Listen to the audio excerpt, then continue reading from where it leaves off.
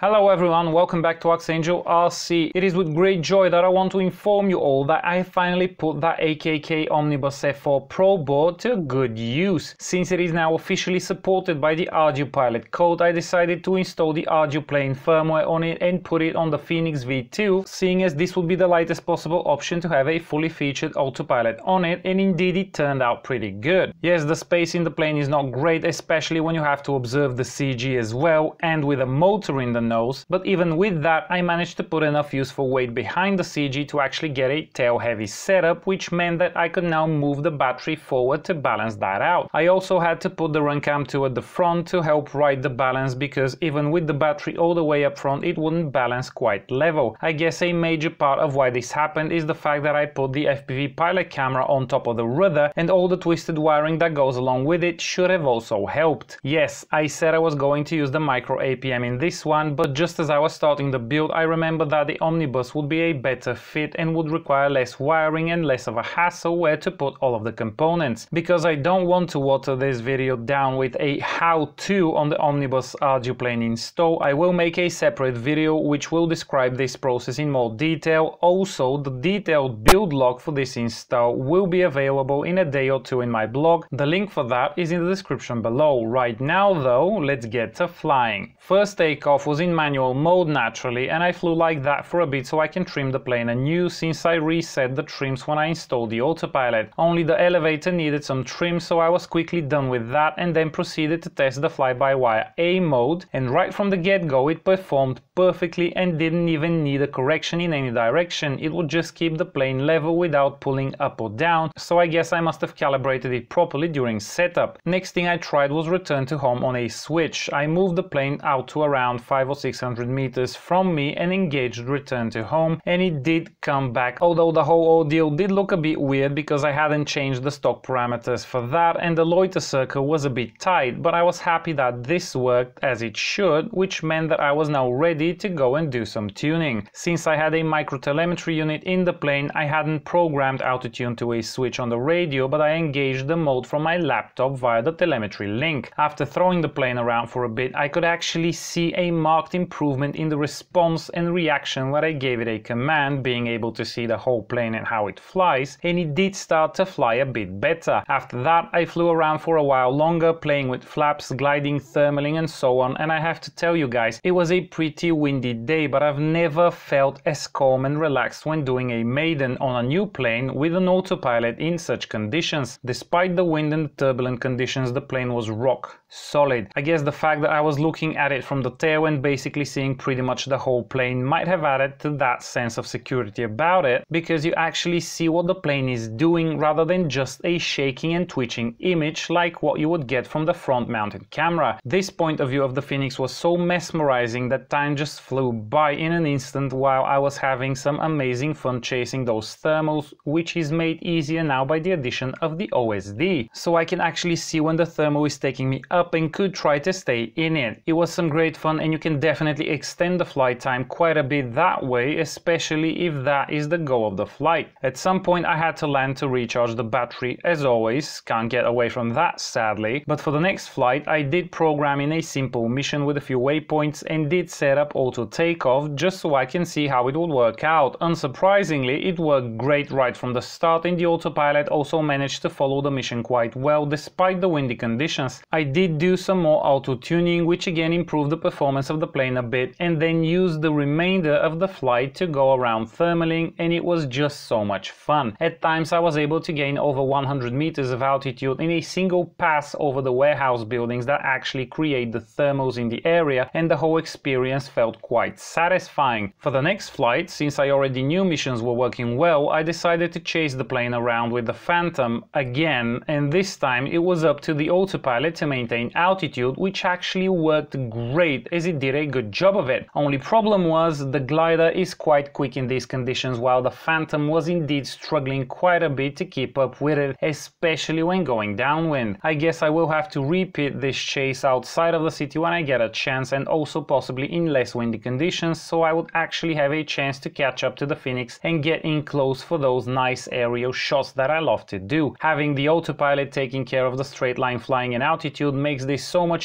easier because you only have to worry about the speed and the shooting angles, so this should now be a lot more pleasant when the plane is not being flown line of sight by somebody and is jumping around along with the turbulences like a crazy chicken. Overall, I really didn't know how this Omnibus F4 Pro and ArduPlane marriage is going to perform or what to expect out of all of this, but at the end of the day I was left with this sense of security, because in this amalgamation I had seen and felt something familiar and something reliable in the face of the ArduPilot code. The flight controller seemed to handle the code well, and all of the features, the performance, the dependability I have come to expect out of a Pixhawk, for instance, I did see here as well. This new and long-awaited pairing of board and code was working just as well as any other Pixhawk that I've tried, at least for what I wanted to do and how I want to use it, but at a fraction of the cost. I really can't say the same thing about these boards and iNav, because all I've seen from that firmware was weird flight behavior, random disarms and fail-safes, turn locking when the plane keeps banking even after you let go of the sticks in a stabilized mode, and so on. The experience now was so much different and so much better. Now, the ArduPlane firmware version for the Omnibus is a cut down version of the full code that you would otherwise see on a full-fledged Pixhawk board, because this F4 processor has limited memory, but most people that would use this for FPV and some auto waypoint missions will never need the more advanced features which were omitted anyway, and this is running on a $20 board, not a $200 one, and it does combine some modules that you would otherwise have to buy separate. So in my book, this is